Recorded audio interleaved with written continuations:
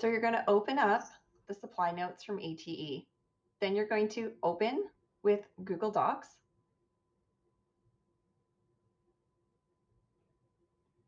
Then what you're looking for are the students' individual email addresses.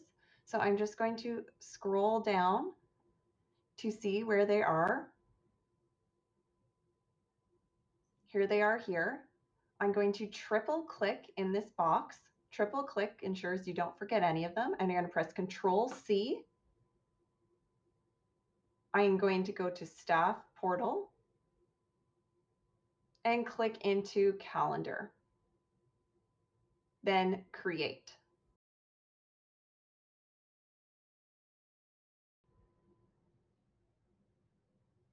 Then you're going to click on More Options. And then please uncheck Invite Others and See Guest Lists. And then paste in Control V and then press Enter all those students' email addresses. Just to ensure you don't forget anyone, go back to the list, double check that you included all the students. And now we see actually we have an ECE that we need to invite. So we're going to highlight her email address and also add it to the guest list. Press Enter. And you can just check over your guest list, make sure it's good. Now what you're going to do is give your meeting a title, usually the current teacher's title, which grade and which subject. And then what you're going to do is click on the date and ensure the date is for when you are actually meeting the students. And this is just an example. So for example, this grade 5 class, I'm meeting them at 9 and then saying goodbye to them at the end of the day after 3:30.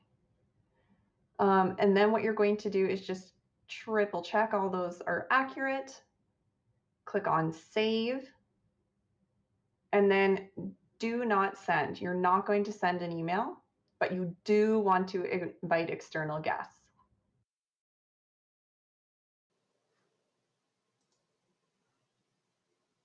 This next part is very important.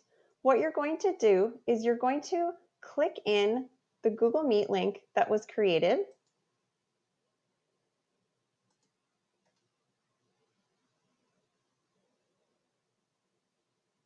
You're going to join in.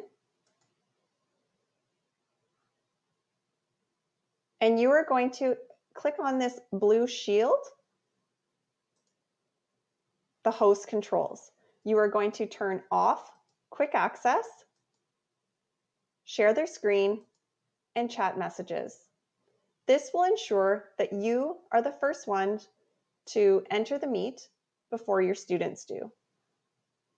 Then leave the meet.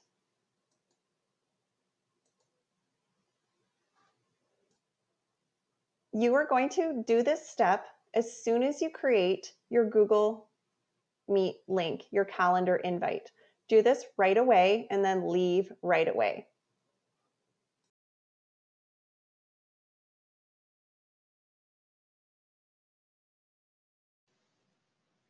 This portion of the video will go over what it will look like from a student point of view. So I am in my student Chrome profile. I can double check by clicking here and seeing at ocsbstudent.ca. It will be very important for students to be signed in with their Chrome profile. Otherwise, this will not work. So as a student, I'm going to go to my student portal and then click on the Meet icon. I'm going to select my meeting with my teacher.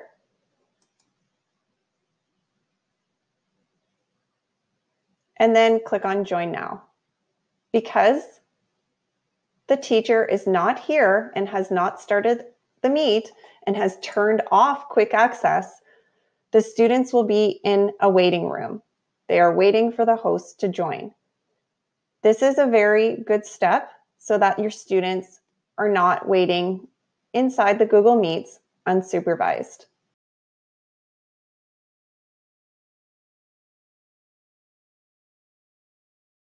Now I'm ready to join the meeting with my students. It's class time. I'm going to click on From Calendar Invite and click on Join with Google Meet. And then Join Now. So here I am in my Google Meet with my student. You can see on host controls that quick access and chat messages are turned off. And you can see that student 17 has just joined right in. It is very, very important that you always deny entry of anybody who knocks into your Google Meet, because there is no way of knowing who this person may be, regardless of what their name may say. So anyone who needs to enter the Google Meet must be invited on the calendar invite. This is important for privacy.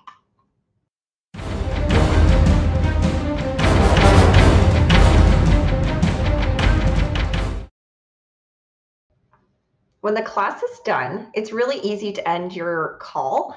Choose End the Call. You get two choices there, and this is going to end the meet for all of your students. So you don't need to wait until you're the last one out. You can simply end the call, and you can see here that it has ended even for the students. Your host has ended the meeting. So even in a student's account here, I'm going to show if they tried to rejoin the meet link, they would get waiting for host to join.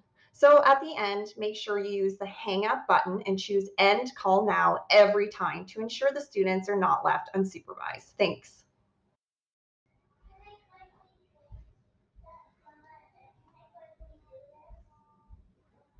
There may be an emergency situation where you need to remove a participant from a meeting. To do this, click on the person and then click on the participant you need to remove, and then click Remove from Meeting.